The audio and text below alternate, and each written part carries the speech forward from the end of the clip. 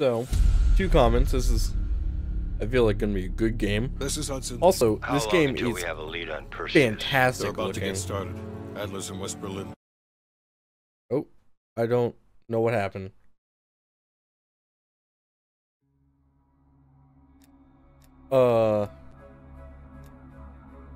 Server disconnected? I didn't even connect. I was playing offline. Resume. Confirm. Sorry about that. Don't know why it,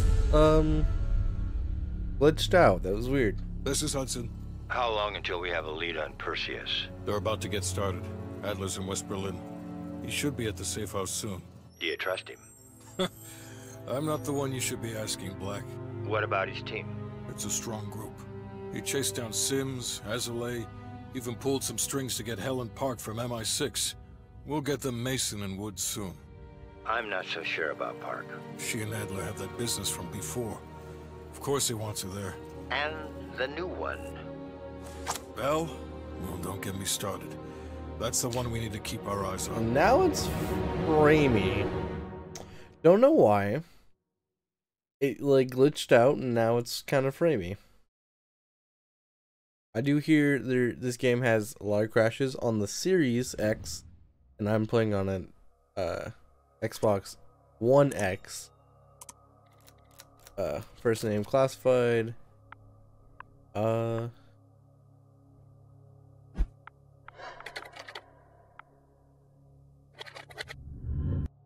So I guess we're playing as somebody Bell, and I guess I get to pick my name. So I'm just gonna go with my real name, Wyatt. That is my real name. I'm just gonna say B. Don't wanna give too much. Place of birth. Okay. Skin tone. I would say I'm more of a either 3 or 4. I'm pretty pale, but I've tanned a lot. Let's just go with 3. Gender, I'm a male. Military background. After a saint with the Marine, Bell joined the CIA, serving briefly under Jason Hudson. Afterwards, Bell was assigned to Russell Adler MacV SOG until unit in Vietnam. MI6. Majority to join Russell Adler Squad in 1967. Bell served with MI6, reaching the rank of senior squad leader. Operations evolving classified. EX-KGB. While operating as a KGB agent, Bell became an asset for the CIA, eventually defecting to the United States. In the United States in 1965, Bell later became a full member of a Russell Adler's MacV SOG team.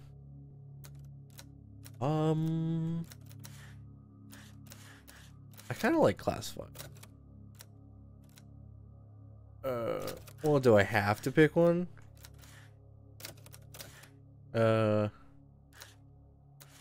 So paranoid, trust no one, tends to interpret the actions of others as hostile. Violent lone wolf, professional, fearless.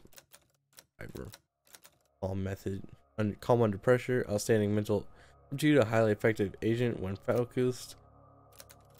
Wow. Okay. So what? Violent tendencies, reliable in execution though questionable in result. Exhibits a low to medium magnitude of cognitive dissent. I don't know how to pronounce that. Prefers to act independently, oftentimes questions authority. Professional, highly regiment sees team members as mission assets only. Lacks empathy. Will disregard threats even in the face of imminent danger. Reliable. Always plans ahead, detected to following orders. Always expect orders. Over prepares for the negative outcome. I can't read. I don't know why I read in these games. Overly reactive, prefers to escalate conflict through physical means. Survivor, highly resourceful, adaptable to any environment or situation. Calm under pressure. I read that one.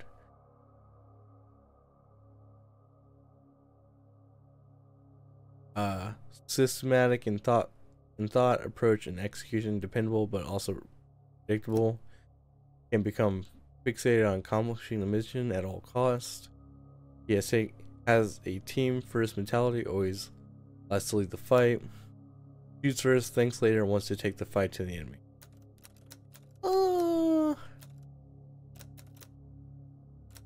I don't. Probably fearless. Oh, and then I get the second one.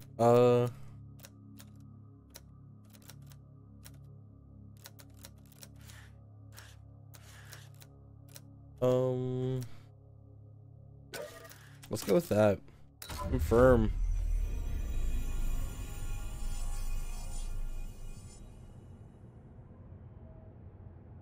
Bell. Good. It's not for welcome me to now. West Berlin. Well, I guess it is the game render. We've got a job to do. Mark. Adler. Bell. He seems like a badass.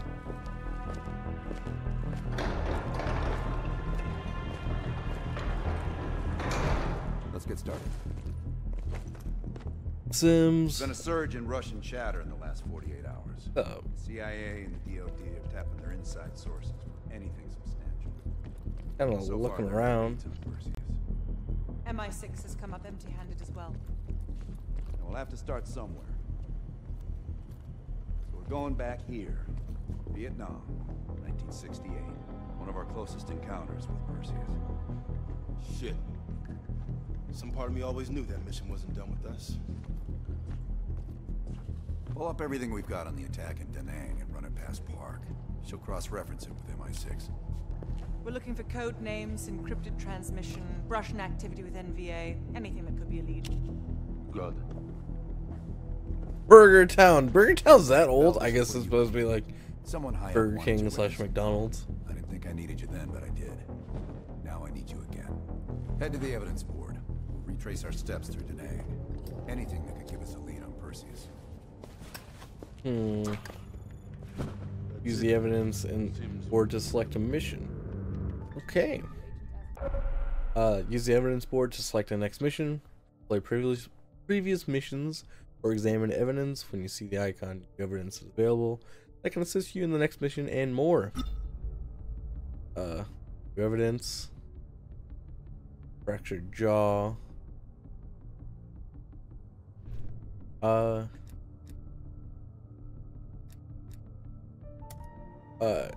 8,000 miles from home, located north of Nang Camp Hoskins was part of conglomeration. I know how to pronounce now me trying to say it. Conglomerations of the U.S. military bases that supported the Army, Marines, Navy, and Air Force. Russell Adler's MAC-V-SOG team was briefly stationed there in the fall of 1967 and into the early winters of 1968. This photo was taken on the rare day without rain during the region's winter monsoon season. It was during this week at Da Nang, I don't know how to pronounce that Adler's team discovered evidence of Perseus' activity in Vietnam. Okay, so I don't feel like reading all the. I think yes, I will. Finding their time, the studies and observation group MAC-V-SOG began covert missions in Vietnam in 1964. In July in 1967, Russell Adler and a small team of MAC-V-SOG operatives were sent by a Central Intelligence Agency to Quang Nam province in central Vietnam. While training and often operating alongside with other battalions that moved in and out of the area over the months, Adler's group always had an ear to the ground, listening for any word of Soviet activity. When a valuable rumor appeared, they would move on their own to investigate. It wasn't until I almost said July, January 1968, that the CIA finally confirmed the presence of Perseus. Knockout blow, the event in Da Nang during January 1968 revealed an embarrassing vulnerability in the fractured jaw plan. It was immediately scrapped before any additional damage could be done. Keep one's weapon out of another's hands. As the fortunes of U.S. military in Vietnam declined, senior military officers, including General William Westmoreland, began to enact a top-secret plan, the deployment of tactical nuclear weapons in Vietnam. Perseus learned of this plan, codenamed Fractured Jaw, as well as the storage location of one of the first bombs sent to the country. That's a lot of writing. Lawrence Sims survival kit. Sometimes you need more than your wits. One morning in early January 1968, MAC-V SOG operator Lawrence Sims left Da Nang Air Base with USAF Airman Durain Coop for a routine recon mission. After experiencing mechanical difficulties, their chopper touched down in a jungle clearing 15 miles outside the base. While waiting for assistance, they were ambushed by Viet Cong and forced to flee into the jungle. Coop was killed in combat. Sims, ammo exhausted, took Coop's knife and circled the clearing perimeter. He managed to take out 3 soldiers by hand before reinforcements arrived and secured the malfunctioning chopper. Sims never parted with the knife after that incident. It now hangs from the board as a good luck charm. So, have I done these missions? Okay, so I think we did this mission, right? Nowhere left to run. Okay. A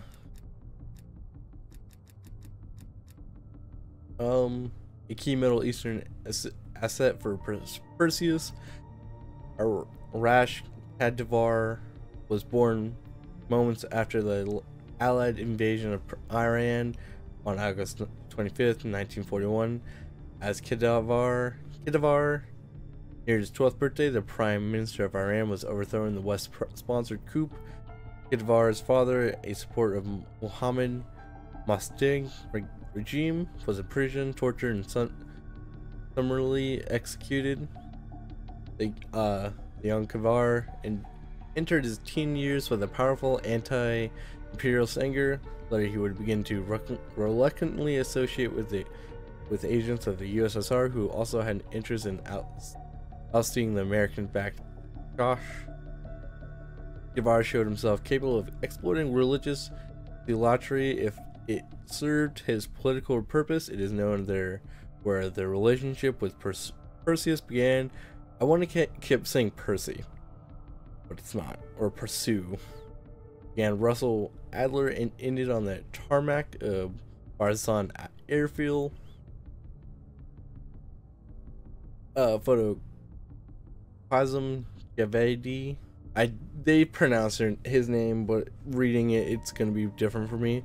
He was born in northwest Iran in 1946 inside the short-lived USSR's puppet state of, I'm going to try to pronounce it, but it's probably not going to be right, Azerbaijan. Yeah, okay. I'm just going to go over that word if it comes, or name if it comes up again. People's governments. He grew up in poverty, but showed exponential promise as a student. At age 18, he left his family to attend the University of Tehran. Intent on becoming a doctor, he dropped out dissatisfied. Qasem became increasingly attracted to the political resistance movement in Iran. After encountering Arash Kadivar at a secret group meetup in Iran, Qasem entered the fold, becoming a key ally in Kadivar's plan to undermine the government of the Shah. Kadivar's ignorance, or Javedi's arrogance, love of luxury, and carelessness left him vulnerable to CIA action once they chose to take it. Ugh. Why do they have to? I'm sorry. I suck at reading. And then you throw names, I'm just like, I don't know how to pronounce. And it's just like even worse. After killing Arash Kadivar, Russell Adler's team discovered that Kadivar had been moving crates of black market 1911s out of Turkey to an unknown destination. A particular destroyed manifest acquired on the scene of the plane crash mentioned Woodpecker, which could be the code name of the receipt or location. Family Feud. Bullet extracted from Star's target. Russell Adler, Frank Woods, and Alex Mason watched from a hidden location. Arash Kadivar decided to execute someone on the tarmac at Tabzon Airfield. It is possible the victim was unaffiliated third party, but the Central Intelligence Agency believes that it was more likely an internal dispute or of some kind. Based on the .45 bullet extracted from the victim's chest, Kadivar was using an M1911 from the illicit weapon shipment loaded on a nearby plane. I'm trying my best to say all these words right and also try not to be bad at reading, guys. You gotta understand that. But if you've watched me for a while, you know I'm just bad at reading, and I feel like I've gotten better, but at the same time, I'm still bad at it. More than meets the eye. In Turkey, the Central Intelligence Agency seized several items from Arash Kadivar's person, including his eyeglasses. After a laboratory analyst, investigators discovered a narrow compartment embedded in the underside of the left lens frame. A curved hollow needle contained a small dose of pterodotoxin. A powerful neurotoxin was nestled inside the hidden compartment. Analysts speculate that Kadivar could have been carrying the toxin to either evade capture through suicide or just use an additional close quarters weapon, otherwise disarmed. Greasing the hands. Chairman is the chief of policy and Amsterdam Centrum, the historic heart of Amsterdam, Netherlands. In 1976, Russell Adler first met him at the late night poker game in Newmarket, where Adler not only took most of Timmerman's money, but also mental snapshot of all Timmerman's weaknesses. This included, but not limited to, American dollars, fantasies about internal espionage, and internal fear of exotic foreigners. He was just a man to exploit. With Adler needed to remove the police pressure from the area around Qasem Javardi's apartment. It would be clear path from the back of D Steer to Qasem's country courtyard in a short window of time to go weapons free without fear of intervention. I'm sorry guys, that was a lot. Life of the rich and infamous. Purchased his apartment in cash less than a year ago, which exactly no one within the Central Intelligence Agency believed was a clean transaction. Had been partying with friends, family, and cohorts in a seemingly endless New York celebration when Russell Adler and company decided to make a surprise appearance. Many of the men there would be practiced militants, but for the most part, Adler expected it to be a simple affair. He wasn't wrong. Typical Woods. As Russell Adler prepared to leave Langley in late January, he briefly discussed his plans with Lawrence Sims to resurrect the old CIA evidence board at the Safe House of E9 in West Berlin, starting with intel from the recent complete mission in Amsterdam and Tabzon. Frank Woods, who was listening nearby, walked up to Adler and placed a hand on his shoulder. Woods lifted up a matchbox from the bar in Amsterdam and waved it in front of Adler's face, leaning forward. And Adler, with a serious face, "Hey, look," he said, "Hey, a souvenir or for your fucking board." Who is Adler to disappoint? Oh my god.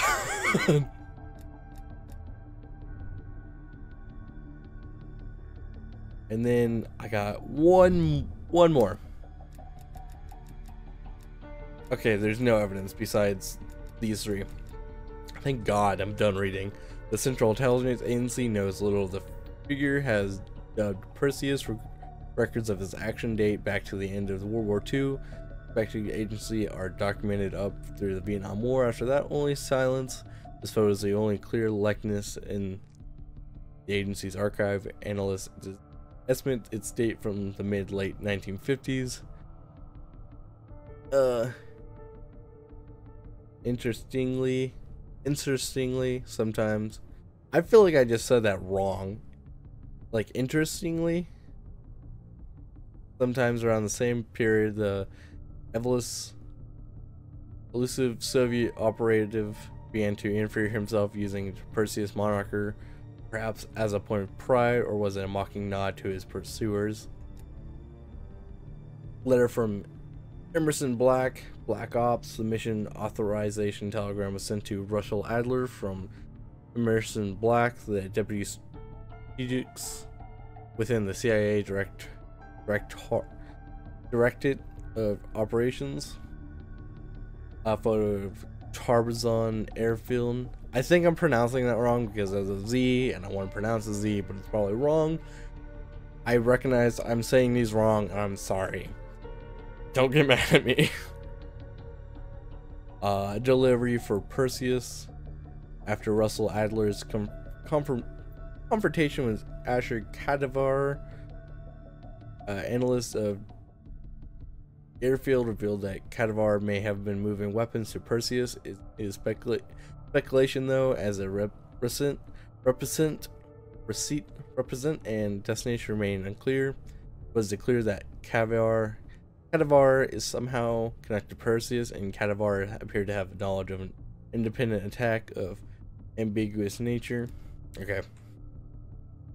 I can finally start this mission, guys. It's done. I can